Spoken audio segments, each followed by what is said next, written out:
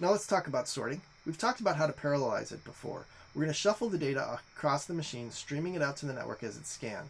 And the challenge, which we talked about briefly earlier, is that we have to split the data up by values. So in this example, we split the data across 3 machines as -infinity to 10, 11 to 100, and 101 to infinity. But how do we know that those particular split points are good ones? Well, our goal is to ensure that the ranges have the same number of pages, which is to say that each machine has to do the same amount of work and we avoid data skew. The way we're going to have to do that is by understanding the distribution of values across tuples. So if our goal is equal frequency per machine, every machine should get the same number of tuples. Note that the ranges will not divide the x-axis evenly. We have to choose the ranges so that we get the same area under the curve in each partition, the same number of tuples in each partition. And so we can do something like this, where we've got roughly the same area under each one of these bars in this bar chart for the data assigned to 3 machines, blue, green, and orange, right? So if the data is small, you can literally build a bar chart like this and partition the data into even thirds. But in general, the data is very big and it would be expensive to figure out where these partitions should be. So what's usually done to get good range partitioning for sorting in a parallel system is to have every node sample its data, gather those samples together, and then build this histogram, so to speak, over just the sample of the data. And that helps us pick good split points based on a random sample of the data.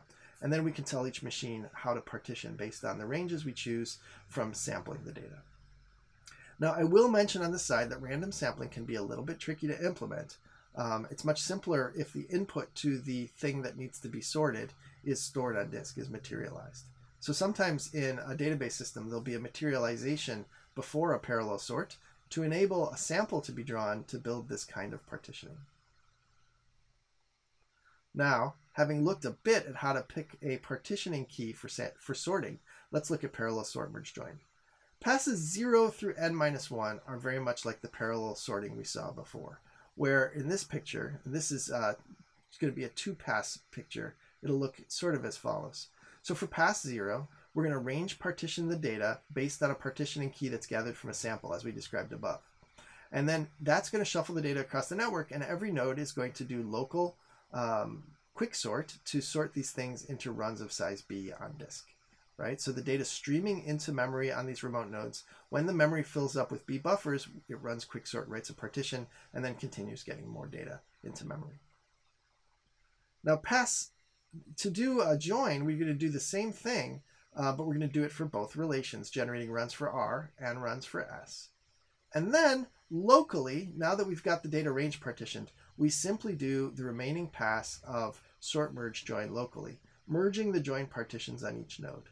All right, and that's done without any communication. And in this picture here, we're doing our little optimization where the last pass of merging R is also part of the join with S. So we merge R and S at the same time, and we join them together while we're merging.